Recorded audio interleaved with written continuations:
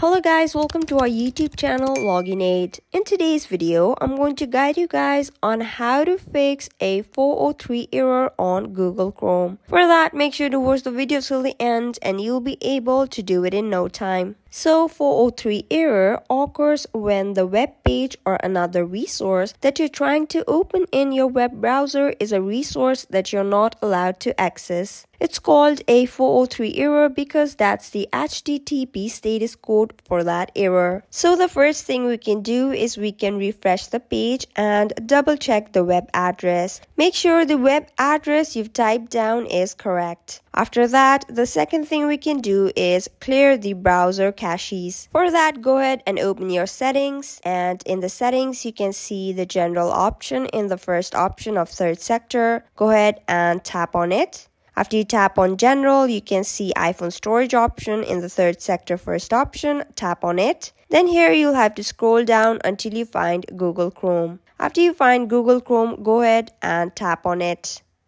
After you tap on it, you'll be redirected to a page something like this. Here, tap on Offload App. A floating app will free up storage used by the app but keep its documents and data. So go ahead and tap on Offload App on the menu that pops up again. Then within the matter of seconds, your Google Chrome caches will be cleared. Go ahead and tap on Reinstall App. And after the app is reinstalled, Offload App button will appear instead of Reinstall App, which means your app is reinstalled again and the data and documents has been cleared. Now what we can do is we can plug out and plug in the internet source. So these are the ways how you can fix your Google 403 error. So I hope this fixes your 403 error problem. So that's it for the video guys. I hope the video was informative. Don't forget to like, share and subscribe. Till then, keep watching.